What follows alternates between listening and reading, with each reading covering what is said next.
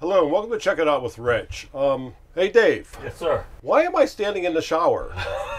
Well, Rich, I think we're going to replace this sink and we're going to replace this faucet. And you stand in the doorway, you're not going to see anything. Okay. And it's 9:30. When do we have to have this done by? 11:30. Okay. Possible?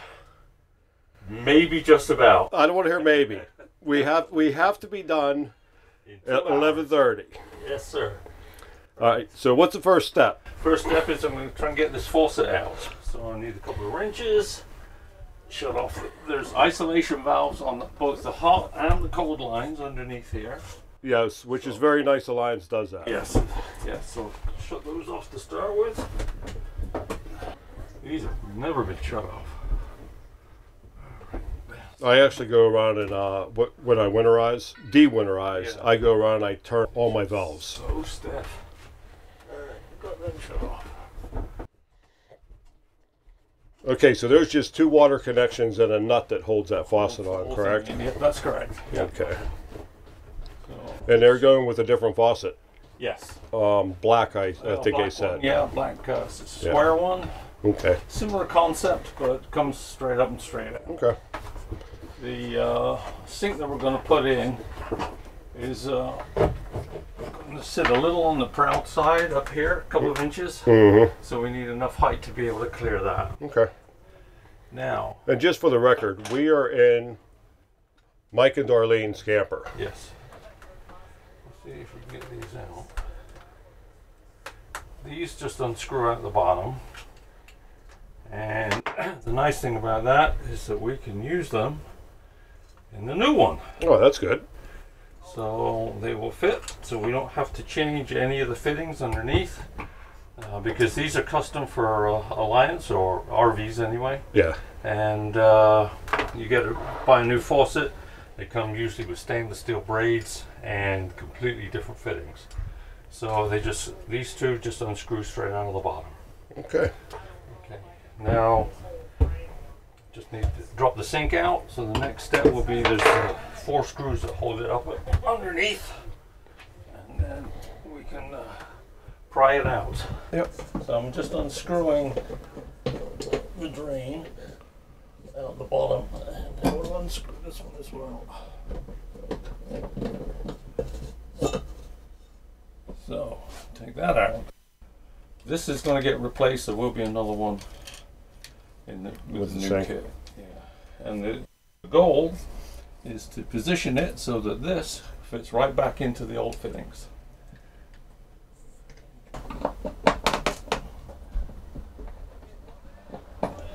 There's just two clips down there? Yeah, just Okay. one on either side. So one out.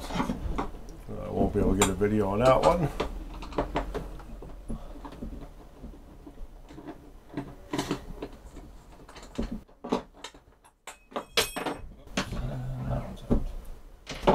Okay, next, cut out the silicone.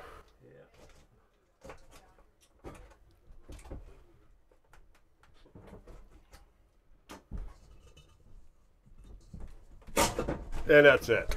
And there she's out.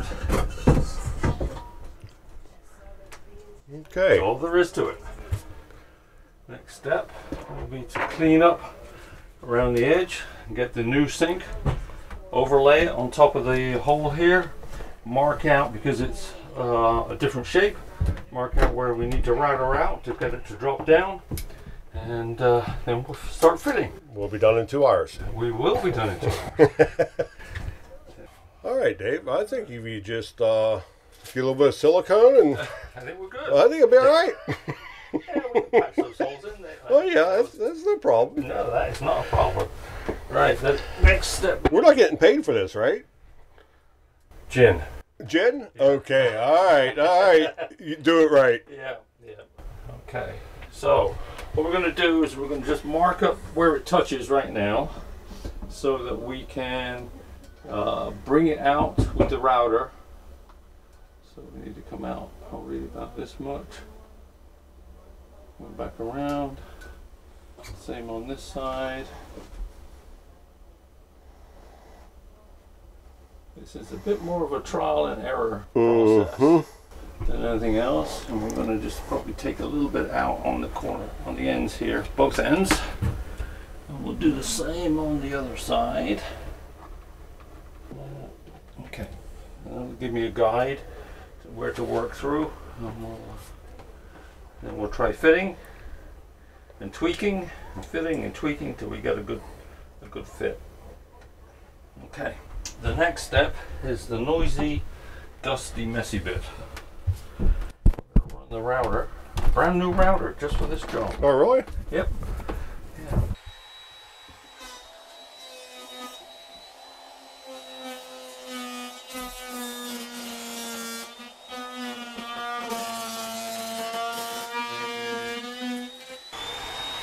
I think that'll do it. Okay. So how many times did you have to get up, grab the sink? About a dozen. A dozen? Is that all? That's all. That's about it. It's about a dozen times. Okay. With this sink, we've had to come all the way forward to the front of the cabinet. Right up, Yeah, I up see to you here. can't go anymore. Yeah, we couldn't go anymore. Okay. It's a little larger than the one I've installed before, but we can do a quick dry fit just to see how it looks. I'm going to start by putting the faucet in the back. Yep, I think it'd be a little easier doing that right now, don't you? Yes, it will. So that goes back in there. The sink just tucks down in, just like it was made for it. I don't know if you can see down through the hole here, but it lines up perfectly with the old waste pipe position. So we should be able to tie straight into it. Okay. Okay. Looking good. Alright, so we'll take this out. What I have is some household actually like draft excluder, which I put around the edge of the hole here. Just make it flush with the top. Okay. That gives it something to cushion against. Yeah. Because there's no other way to fix it in. So okay. What we're going to do, sit it down in there. I'll put the insulation stuff around it, and then we'll sit the tub in, and then we can caulk around. Okay. Okay. This is what I'm going to put on the inside of the hole to sit the sink into. This will give it a little bit of cushioning. It's just okay, a draft excluder. It'll give it a little bit of cushioning, and it'll also take up the space down below because it's a shaped vessel. Yeah. This will fill in that gap underneath. Okay. All right. Okay. Sounds good. Okay. So we're going to put this draft excluder around just to provide a bit of cushioning for the vessel. There we go. So you start at the back so any join is out of sight. I'm just going to put it in flush with the top of the hole. Okay. It's actually a good idea, using that. Yeah, when I did it last time, it's like, yeah, that works really nicely because it just gives that little bit of protection, but it also makes it a much tighter fit. Mm-hmm.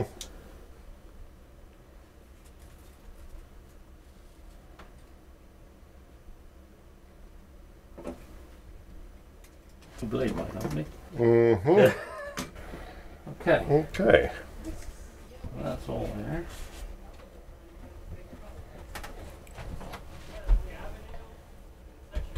Okay, so that looks good.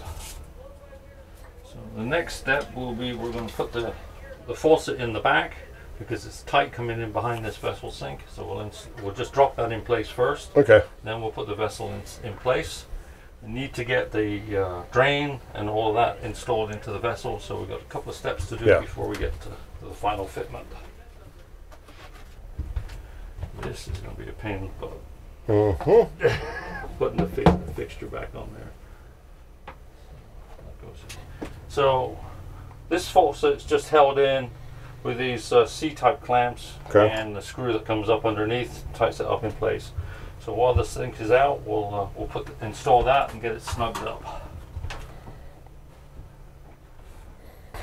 Right. So there's just a fancy little wrench that comes with it. Just a straight.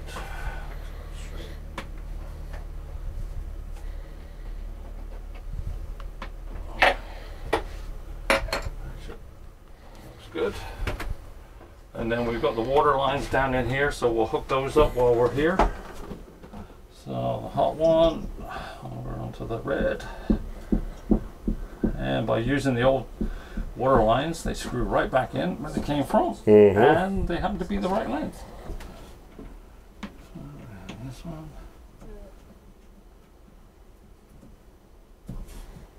No, you don't need to use wrenches on them, correct? No. It's just hand tight. I just hand tighten them up, yeah. So this is the washer's up the top here. This is the nut that holds it on place. Okay. And we just tighten that nut up with this wrench. Just like this. Okay, there you go. It's easy enough. That's pretty straightforward. Just give it a good tighten up. That's all there is to holding it in place.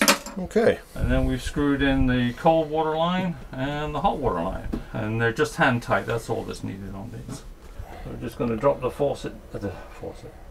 vessel sink down in place. And now you can see it sits in there nice and snug. And all the gaps around the edge have been taken up. Yeah, it's not too bad. Not a bad fit, that. Yeah. And we're just glaring the faucet in the back there by about a micron. Looks like it's got to go. Tilted that way. Yep, that looks a little bit better there, from what I can see. Yeah. I'll get a tape, and we'll just measure top to bottom, here and here, here and here as best we can. Okay. And then we'll know it's sitting in flat. Then we'll run a bead of cork around this edge, the bottom. And then other than the drain, which fits right down in here and lines up perfectly with the old drain setup, that's all that will hold this vessel in place. But as you can see, it's in there pretty tight. Yeah, it is. Yeah. So yeah, I'm about to do that when I do mine. Yeah. Now you can't put the drain in now because you won't be able to get the vessel in because the faucet's in the way. Correct. So if you was to put the faucet in second, yes, you can do that, but it would make harder getting the faucet installed. In fact, it's extremely difficult because there's so little space in the back here. Yep. And this being a relatively large square setup makes it quite difficult to get it to go over and down. Yeah. You can make it go sideways, but then you can't turn it around. Yes. So depending on what type of faucet you put here, will determine whether you need to put it in first or second. Yes. So in here should be the drain.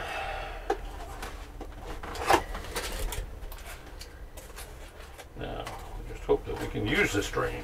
Yes. Because there is no guarantee that we can. Worst comes to worst, you can reuse the old one. Yes. As long as the tailpiece is long enough. Yes. Looks like this might... Oh, that's just a push up. Yeah. Yeah, okay. If I'm not mistaken, that just slot down in there. Yep. Like that. And then back on your knees. Back on the knees. Yeah, that goes that way, and that way. Yep. So, back underneath. Okay, and I will help by holding the top. Thank you, sir. Okay. It's just done up hand tight. Okay, been able to install the waistline directly from the bottom of the sink into the existing pipe work. It's long enough. No cutting, no nothing. No cutting, no nothing. Just put it in there, and so all lines up. Looks pretty good. Be brave. We'll turn on the water. Oh, geez, here we go. Here we go. Let me get my galoshes on. Yeah. That's the cold one on. That's the hot one on. Let's see what we get. And we have flow. Okay, that's good. The valves are working underneath the sink. Yeah. Now there are some drips there that were from before, so.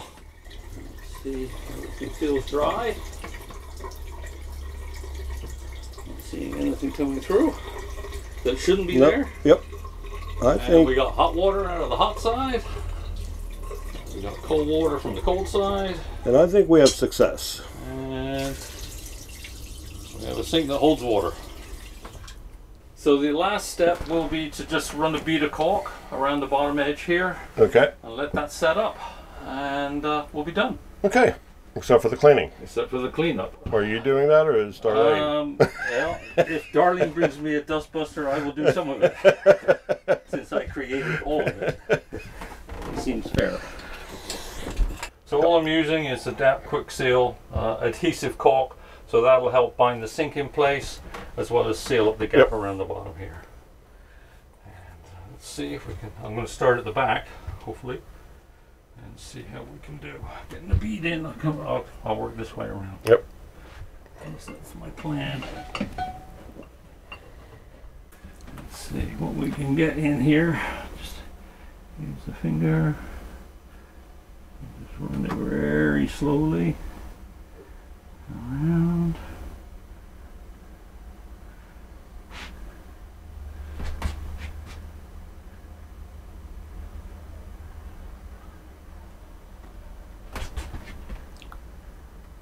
Not looking too bad. Looks pretty good.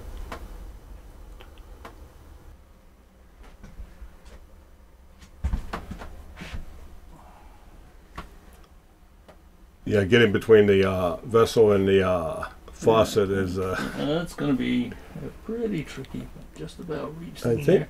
I think you got I it. think I got it, right? As far as I can tell here, it looks like it's all sealed up. All right. Me a little bit right here. There's a hump of extra. Okay. You get it? Yeah, that looks better. Yeah. Yeah, I don't see no void. And I'm not going back in there. Don't go back in. I just straightened out that one that was humped up. Right. Okay. And there's still a little hump, but I don't want to touch it again. Yeah. I think we're good. I think you look good. So that concludes today's lesson on installing a new vessel sink and faucet in an Alliance 32 RLS bathroom. Okay, Dave. Thanks a lot. A scale of 1 to 10 difficulty for somebody doing something like this. It's not that easy. Mainly because if you are not semi-skilled with a router, you're in trouble. Yeah. You can't cut these out by hand with a saw because there's no room. Even with a small jigsaw, you wouldn't be able to get around in here properly. Mm-hmm. So I would say it's probably, I don't know, maybe an 8 or so. 8? Maybe, Okay. yeah. Okay, I would say about an 8. Yeah, replacing the faucet, that's the easy That's job. a 3. Yeah, but taking the original sink out, that's easy. Yeah. Cutting a hole for these vessel sinks, there's no templates. Yeah. So you're basically doing it all by hand and guesswork, trying to get it to fit. Yeah, because this vessel is actually supposed to sit on top of the counter. Correct. It's not supposed to be inlaid in. It's not supposed to be laid in, that's right.